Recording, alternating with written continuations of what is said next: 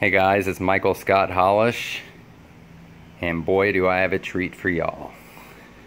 At my father's place and parked in his garage is an original World War II 1941 Nazi German Wehrmacht Kubelwagen. These are pretty damn rare.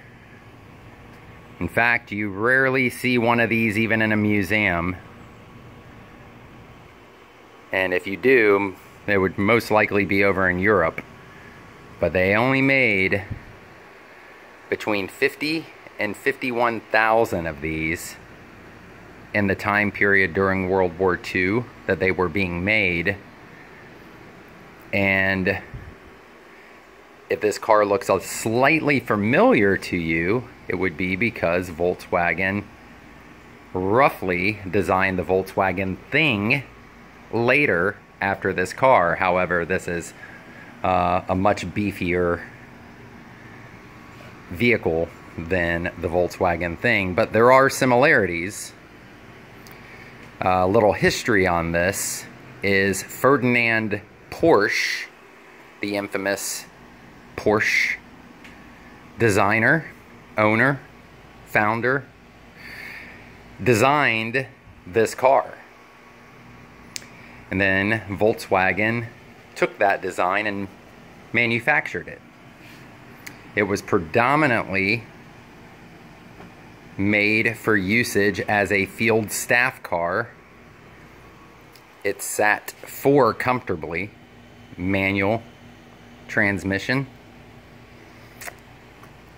And these generally came unarmed. However, they did make a mount, I was told, that mounted to the back here.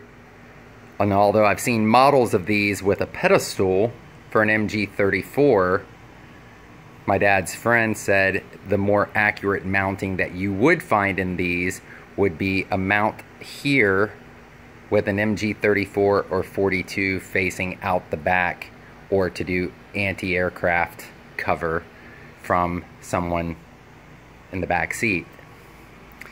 Another thing that he said was this handlebar for the passengers in the back, there would be some mounts that would be placed and mounted onto this bar that would also hold K98 Mausers for transportation. And there's a jerry can. This car is obviously 100% original.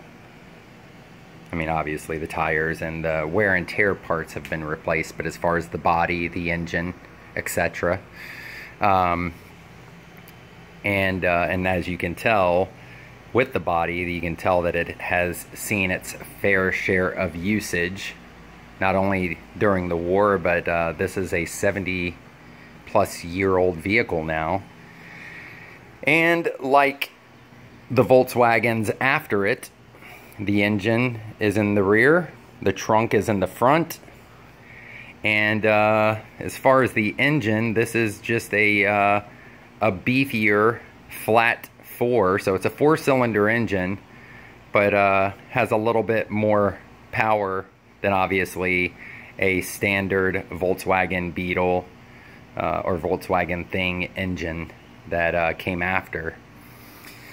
And it's very impressive, just very clean and just so awesome. And as you can tell, they even make Wehrmacht oil. Now obviously that is a reproduction to keep it 100% original when he is showing this, but that is actually a reproduction of Wehrmacht German oil. I mean, obviously oil comes in it, but the reproduction graphics on the bottle. So just wanted to show this to you guys because it is not very often you get to see one of these.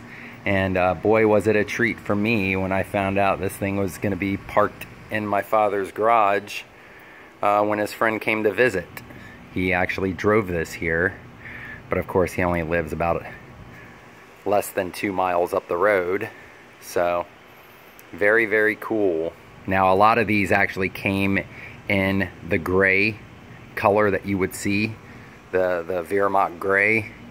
However, this is the tan configuration, so this is the DAC desert coloring. Sometimes they would just be, you know, plain tan like this, and other times there would be an actual camouflage pattern. But that is the DAC desert color, and obviously they use these not only all over Europe, but of course over in Africa during the African campaign as well, which is the color configuration that this is painted in. So, very cool. Alright guys, you guys have a good day.